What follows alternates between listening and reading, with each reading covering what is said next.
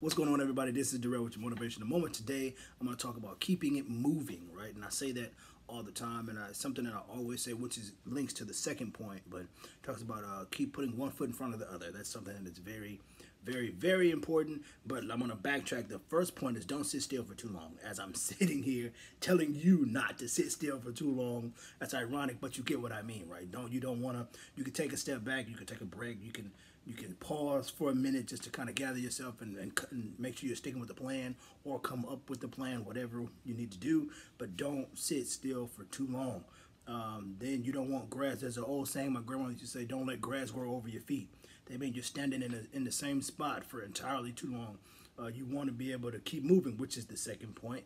Keep moving your feet. That's one thing. You want to keep moving your feet. And since the playoffs are going on, and even though my team just lost, so shout out to the Texans, but what I always tell running backs is to keep moving your feet. Keep high knees, knees to chest, high knees. Keep moving your feet, because the more you move your feet, the further forward you're going to go. So you want to keep moving your feet. You want to make sure you're always moving forward. Even crawling is forward mobility. So a lot of people think that they should be moving along at a faster pace, or they should be going somewhere a whole lot quicker than what they're going. And all that, in actuality, man, crawling is still moving forward. It's just not at the pace you want it to be, but you're still moving. So that's the important part. Now, the last part is you want to link with people who are going to inspire you, and link with people who are better than you, because that inspires the climb. All right, if I get people who I feel are a little more intelligent than me, who are better skilled than myself, then that's going to inspire me to do better, right?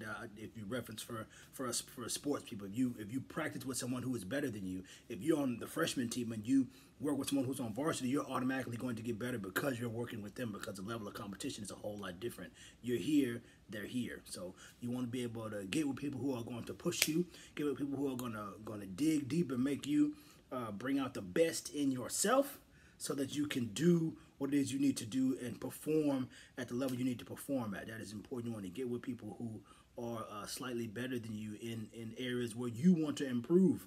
You don't want to be the smartest person in the room, because then you're in the wrong room. So you want to get with people who are going to push you, get with people who are going to challenge you, get with people who are going to make you think, get with people who are going to force you to think outside the box. So that is something that's very important. You want to make sure you are always putting yourself in a position to win. I haven't told you guys that in a long time, but I'm telling you now, put yourself in a position to win. And how you do that is keep your feet moving. That's important. So this is Durell with your motivational moment.